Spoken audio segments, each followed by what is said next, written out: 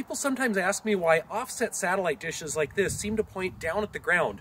Well, this one is actually pointing directly at the horizon. The signals for this would be coming in at 0 degrees, bouncing off the reflector here to the offset radio feed down below. Now, I'll admit that looks a little weird, and it's definitely different than a prime focused satellite dish like this. With these, the signal is coming in perpendicular to the curve of the dish and being focused to the center. You might notice that the receiver hardware is kind of in the middle of where the signal is coming in. So all of that stuff at the focal point, plus the arms supporting the radio hardware at the focal point, actually blocks some percentage of the incoming signal. The offset dish here, because it's seeing a signal coming in this direction and bouncing down to the offset feed, this feed, the arm, all of this stuff can be out of the path of the incoming signal. It blocks less of the incoming signal, and thus the dish can be a little bit smaller. This happens to be a motorized dish, so let's run it through a couple different elevations and show you what each of those look like.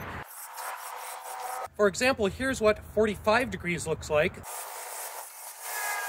So here's what 90 degrees looks like. The dish is aimed directly up at the sky. I've just been sending this to random positions with my computer to give you an illustration of what different positions look like. Let's go ahead and aim this at an actual satellite off in the southern sky over there. So now we're aimed at a satellite in geostationary orbit. If you were able to look at a visualization of geostationary orbit, it would look like a ring around the Earth's equator.